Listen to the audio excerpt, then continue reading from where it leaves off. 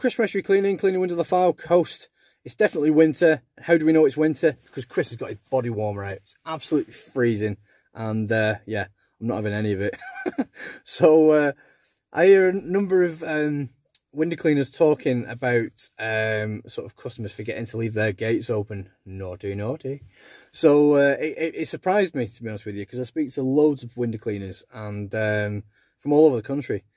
And it amazes me. It just amazes me how many people do this.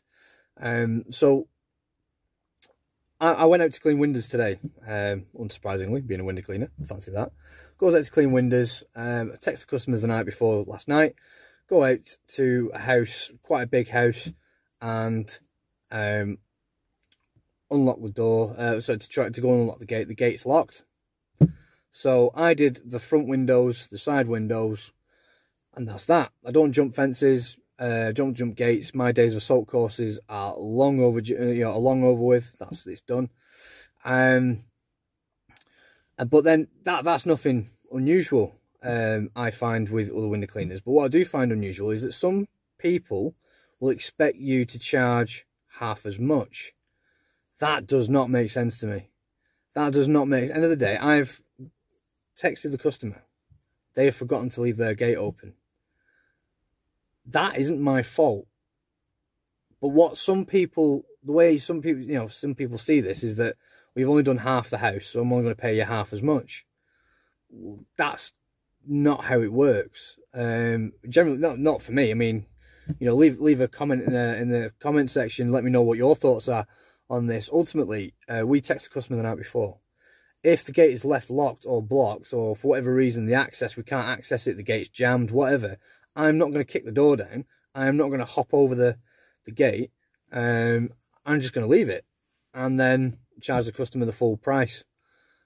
And that's how we've always operated. And the number of people I speak to say that they only, I only charge them half. I've only done half. That's not the point. The point is you're effectively taking a pay cut because the customer has forgotten to leave the gate open. That's not your fault. You're taking a pay cut as a result of someone else's fault.